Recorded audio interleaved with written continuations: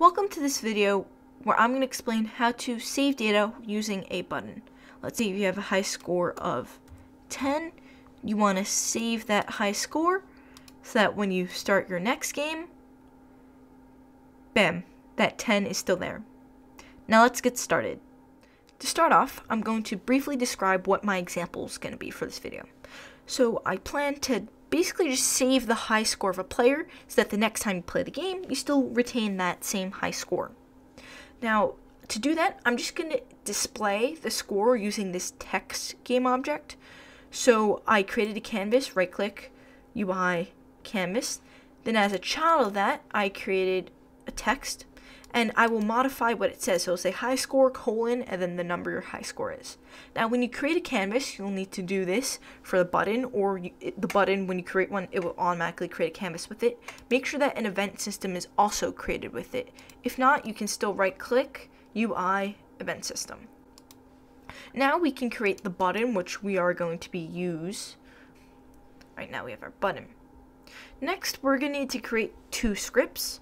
First of which I call manager, the second one I call save. You can create scripts by right-clicking, create C# script. I have mine right here. Alrighty, so at the top there are a bunch of libraries you have to import. Now I have this UI library, again, that is for the sake of our example.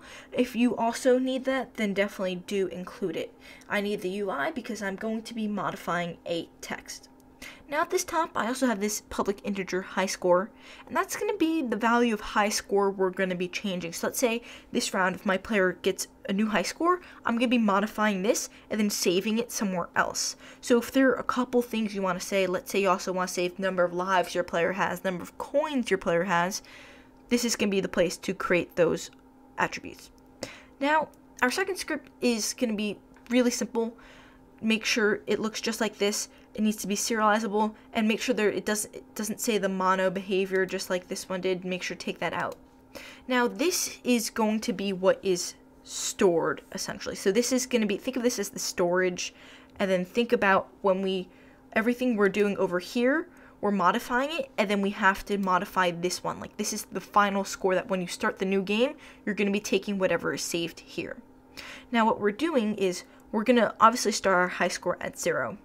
And throughout this process, we're going to be changing that 0 value to what we want to save it as. Now when we start the game, it's first going to call this method loadGame. LoadGame just checks if you already have a high score saved. So let's say you played the game, your high score is 10. Next time you play a game, you obviously want your 10 back. So what it's going to do, it's going to deserialize this file. It's going to get whatever this high score is, and it's going to set it to the high score in the game. So in the game, if you want to modify the high score, you're modifying this high score. That's why in our update, I'm using this high score to display the score. Now, our save game is going to do the opposite. Instead of decoding it, it's going to encode whatever we want to save and essentially send it back over. Now, it does this by using this method, create save. Now, this create save is going to create a save object, right? And this save object is going to be using our attributes, right? So save, we're changing save.highscore, which is this. We're setting this equal to the one up here, right?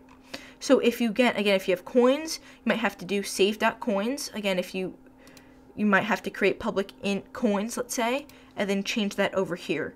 So make sure if you're creating multiple variables that you have them here, you have them here, and you have them here.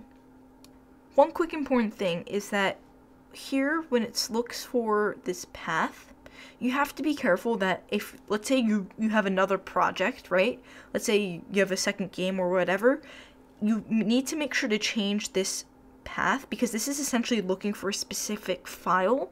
So if you have a same file name, you're going to run into some issues. So let's say you create a second game, right? A completely different Unity project. Make sure to change all of these to game 2 or just something else to differentiate it, or else you're going to run into issues with this serializing and you might get an error. Now this last method is going to be the one we call when our button is clicked. When our button is clicked, we're just going to tell the game to save. Now make sure to save this script, make sure to save your other script. Now we have to add the scripts to our button. Now this save script does not need to be attached to anything because it's not assigned to a specific game object. It's kind of just always there. But our manager script does have to go somewhere. So I'm going to just put this on our button. You just need to make sure that it's going to be in the scene. Because if this, for example, if you change scenes and nothing has this manager game object, that's going to be a problem. Our high score, that's what we're going to modify later. And then to display our score, we're going to do this. Drag our button. Now we have to go down. We're going to tell the button what to do on click. We're going to find the object in which our script is attached to. We just attach it to the button, our manager script, and our button saving method. All right, now let's click play. As you can see, our high score automatically set to 0. Then let's say you play your game, you get a high score of 5, let's say. Now we're going to click save, and that has finally saved it. So before I click this button, in the moment, in this scene, it was currently 5, but if I'd gone out of it, it wouldn't have saved. But now, because we clicked our save button, when we play, the score is automatically set to 5. Just to show you, if I didn't click the button, let's say we got a score of 10. We didn't click our save button, but we ended.